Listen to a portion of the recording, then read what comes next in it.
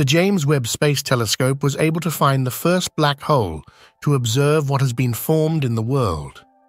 This is a historical record, especially since this black hole is not a normal black hole at all. A black hole that was created after 470 million years since the formation of the universe.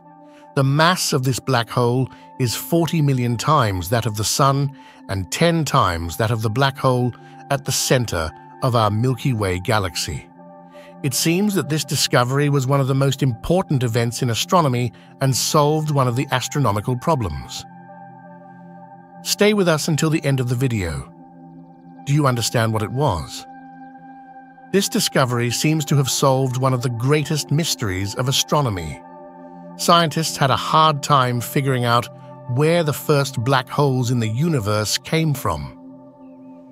It is a very massive black hole that was formed at the beginning of the universe, which was still an infant universe itself. In this part of Space Facts, we understand this great discovery, what important information does it give us, and what great influence does it have on astronomy. From the very beginning, when astronomers studied the universe, did they not know how heavy black holes were formed?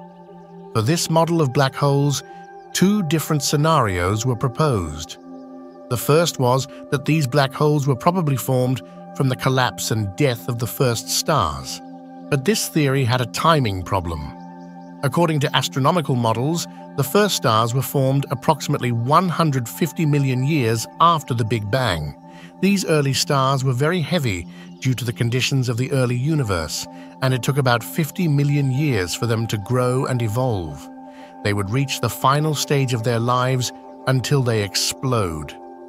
Proto-mass stars were formed approximately 200 million years after the Big Bang.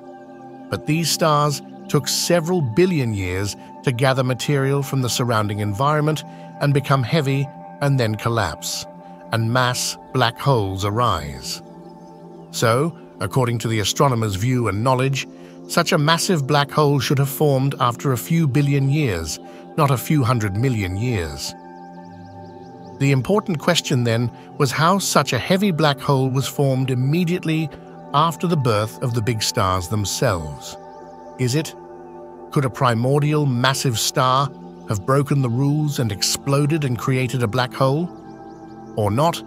Massive primordial black holes were due to the collapse of smaller stars that merged to form a massive black hole, because of what it is called the Eddington limit, and it is impossible for black holes to have originated from large early stars.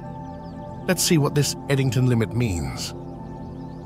When an object compresses everything in itself due to strong gravity, the material of that star that has collapsed and made a black hole goes to the core and center of the black hole. But due to the conservation of angular momentum, the materials that are pulled into the black hole, they do not gather in the center and create a disk around it. This disk, which is like an ellipse, converts the gravitational potential energy into heat, and thermal radiation is emitted from it. Eddington limit says that the external pressure and internal tension must be balanced. If a black hole is to increase its mass in a short period of time, that means the internal pressure has increased. So the luminosity around the black hole must stop. That is, it should pass the Eddington limit. Such a thing is impossible, so there must be a second possibility here. The possibility that tells us how heavy black holes were formed? Scientists speculate that these black holes were not the result of the collapse of stars. Rather, a large gas cloud may have directly turned into a black hole. These gas clouds that were at the beginning of the universe, they are very big. It allows them to turn into very heavy black holes in a very short period of time. But until now, scientists had a big problem that they did not have evidence of this phenomenon of turning a gas cloud into a black hole. This is where the data James Webb helped, and the big discovery happened.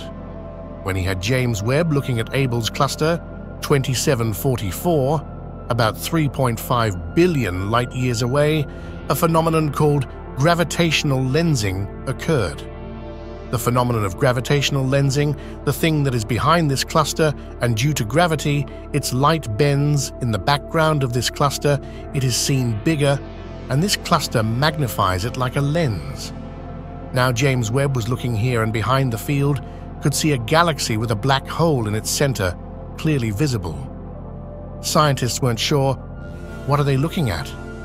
Because this black hole was not supposed to be that heavy. They went back to watch this phenomenon again and examined 11 other galaxies magnified by gravitational lensing. They were able to find a light source that was enhanced by the cluster Abell 2744. This radiation source belonged to the galaxy UHZ-1, and there was a big black hole in it that could be seen now. Of course, the black hole itself could not be seen. It could only be observed by the radiation beam. After analyzing these rays and radiations, they realized that there is a strange and huge black hole there, whose mass is between 10 and 100 million times the mass of the Sun. But the strange points of this black hole were still there. Every galaxy has a star mass. That is, the total number of stars in that galaxy all form a mass called the stellar mass of the galaxy. Usually black holes at the center of galaxies, their mass is less than the stellar mass of the galaxy itself. For example, inside the Milky Way galaxy, we have a very heavy black hole whose mass is 1/10 of 1% of the mass of all the stars in the galaxy. The strange thing about this big black hole that was discovered was that its mass was equal to the stellar mass of the galaxy.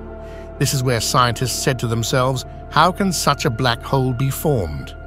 Because it is breaking our rules. This issue is mentioned in an article published by scientists, which has many explanations. We don't want to talk about the details of this article because the video will be very heavy and difficult. We want to tell you the result very simply. Scientists conducted 2 experiments to see how this black hole was formed. In the experiments, they found that the black holes that they were made of stars, they cannot have much mass in the early universe. Especially in the first 500 million years of the universe, such black holes are not created at all. So the only thing left was the possibility that the gas clouds exploded in themselves and created massive endo-black holes. Scientists tested this too.